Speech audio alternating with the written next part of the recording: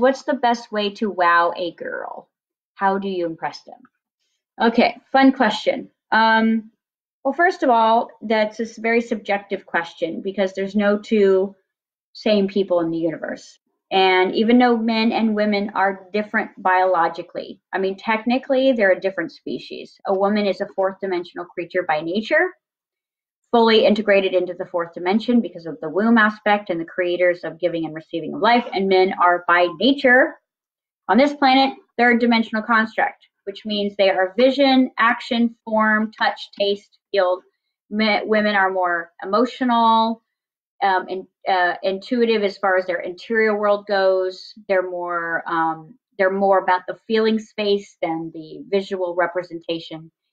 So one thing I could recommend is studying the differences, because I know for me, like, I've been deep diving in that the last few years to study the difference between the male conscious being versus the female. And it doesn't really matter about sex, because there can be women that have more of a dominant male and vice versa, and gender neutral, but can still play more dominant masculine. So I'm not limiting this to labeling, but I'm saying as far as like a black or white question goes, I mean, obviously the right answer to this question is, be authentically yourself, because you don't want to wow a girl who is not wowed by you.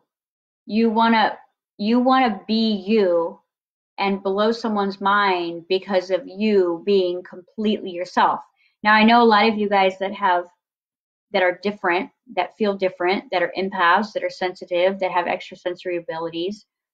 We always think, and I had this belief system for years, that I was never going to find anybody because it was so weird, right? Or that I knew so much, or that I could see so much, or that, I mean, I really did have that belief system buried deep inside me. And I definitely proved that to myself for a really long time, that I couldn't find that until I found that wound and cleared it. But ultimately, I wouldn't even discovered those woundings if I hadn't been practicing being completely authentic. Like, I don't want to live a double life. I don't want to hide the fact that I speak light language. I don't want to hide the fact that what I do for a living. I don't want to hide my inappropriate personality. Like, I don't want to hide my sexuality. I want to be completely transparent, and I want someone that matches that level of transparency, because that's what you're actually looking for. Like attracts like, right? So when we're not being ourselves, we attract someone else who isn't being themselves, and then we get disappointed when the relationships end, because either one of us are being ourselves, we're being what we think each other wants or what each other needs, and the mask always falls off within 3 months. So ultimately, the way that you want to wow a girl is to wow yourself with your own like, you need to be your own like cheerleader, like your inner badass, like confidence. Now, I will tell you, there is one frequency that is the most physically alluring and attractive quality, regardless of sex, age, body type, background, economic structure, and that is confidence. Okay? A confident woman can pretty much get any man she wants. A confident man who is not arrogant. I'm not talking about arrogance. I'm not talking about narcissism. I'm talking about a confident person who knows thyself. I am just me being me in all my weird glory. And I'm owning it, and I'm rocking it, and I'm repping it, and I'm singing it, and I'm talking about it, and I'm sharing it, and I'm not apologizing for it. I'm 100% owning it. You can see it in the comfort level of the way that you wear your skin. And that's, to me, as a former single girl just a few months ago, it was like confidence. You don't have to be the best looking guy, the best educated guy, the richest guy. You don't need any of those things. You just need confidence. And this is who I am, without apologizing or being abrasive about it, just being in this place of grace about it. By far the most attractive quality on the planet to anyone and anything. Matter of fact, it makes you feel safe. being around someone's genetics when they feel confident because you feel safe in their company. Okay? So that would go for you, working on your confidence and giving yourself permission to be yourself, giving yourself permission to be all of you and not worrying about that being too big. Because bottom line is, if there's a you, there's someone else who fits you perfectly.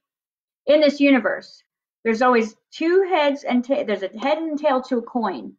Now, I believe in multiple soulmates. I don't think that there's one person for each of us.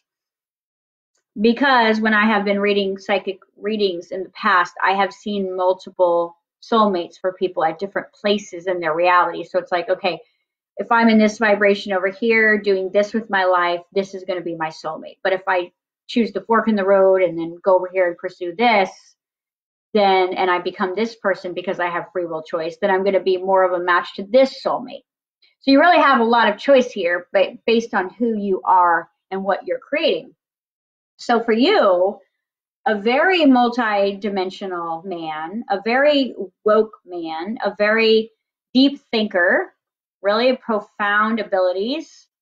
You're probably like, we have this tendency to, the more bigger our toolbox is sometimes, or our awareness is, the more we judge ourselves because of how different we are in comparison. Nobody can hear what I'm saying, okay?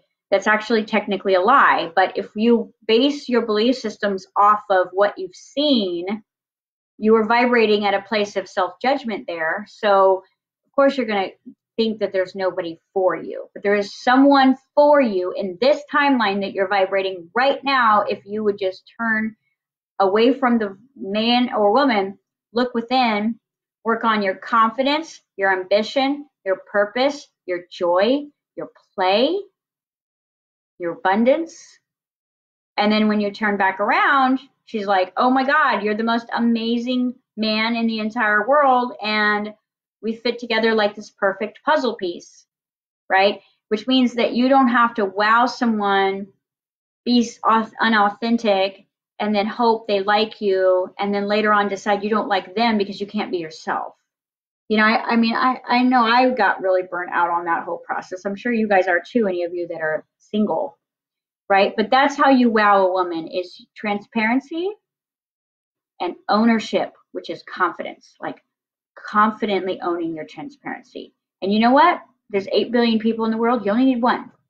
Okay? So, and like magnets, no matter where they are in the world, no matter where you are in the world, those satellites will come together when you are in alignment with you. So that's it. That's your only homework. It's a lot, but it's not really.